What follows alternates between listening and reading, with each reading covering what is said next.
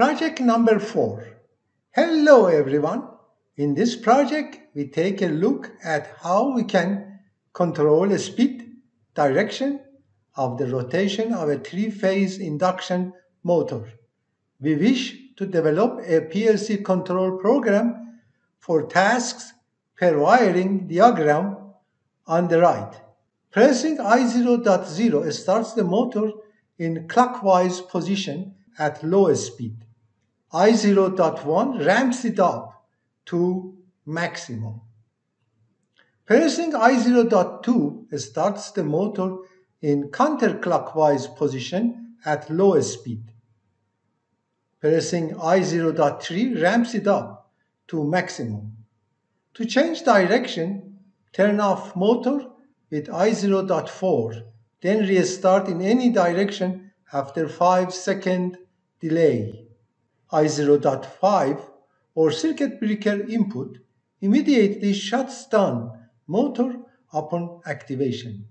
Q0.5 blinks during the 5-second delay. Let's now evaluate the performance of the implemented PLC control program. According to the PLC wiring diagram on the right, we wish to develop a PLC control program based on the following conditions. Case 1. When I0.0 push button is depressed, the motor is gonna turn on clockwise with a slow speed. In the same time, when I depress I0.1, the speed is gonna go to faster or maximum speed. So right now motor is off. This light is red, means it is off. Motor is off. I like to check the first condition. So I come here and turn it on and off for a second. Notice that motor turned on. This light became green. Motor is on clockwise direction and it is on. So to go to the next speed, faster speed, I have to click on I0.1 input. So I come here and do that. See, right now it is clockwise and faster speed. So one of the conditions was that while the motor is rotating in one direction, the speed of rotation can be changed with the depression of any related push button, but to change the direction, it has to be stopped with I0.4 first, and only after a delay of 5 seconds, it can be turned on in any direction. So I have to turn it off here. See, I hit on I0.2 to make it counterclockwise like this. You see, it doesn't case. It doesn't work. So I have to turn it off. I come here, I hit on I0.4. So it is on 5 seconds period. Now, after end of this 5 seconds, I can go ahead and turn it on in, let's say, counterclockwise. So I hit I0.2. So right now it's counterclockwise direction and or rotation and a slow speed. So I can go to faster speed like this. Notice that this block, this network is active now.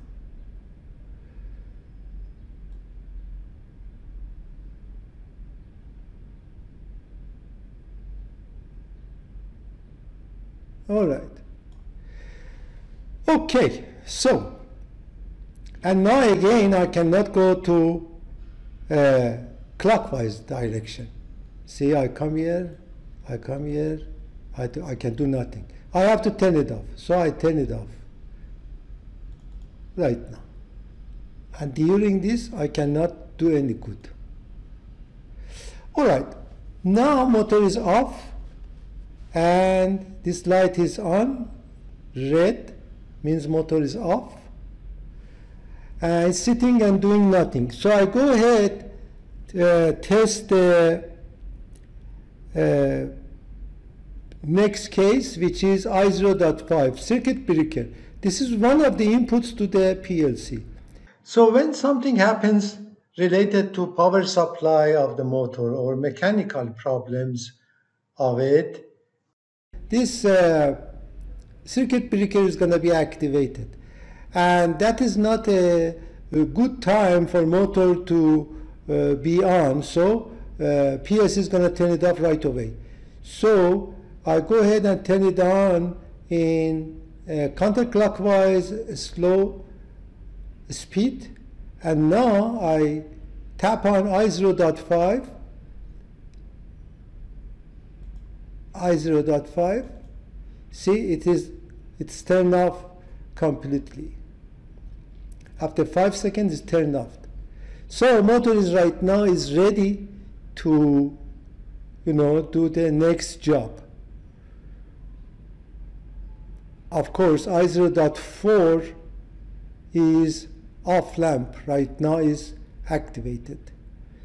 Okay, now I go ahead and I like to show you the timing. So I go ahead and turn it on. So motor is on. So I want to go to faster speed. Right now nothing. But from faster speed going to lower speed, right now these blocks are activated. This block is activated. Motor, clockwise, faster speed. Okay, now I go ahead and go to a slower speed. See, that's the time that this part should start blinking, and timing is also has to be activated. So I go to clockwise fast, clockwise slow here. See, right now this is timing, and this block is also activated. Motor is off now, and this is Q04.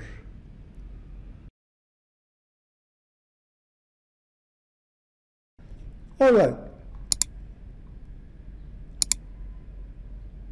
This is it. I tested the program versus all the given conditions to make sure that the program is written right. I hope you enjoyed this explanation and this problem. I see you in the next educational video.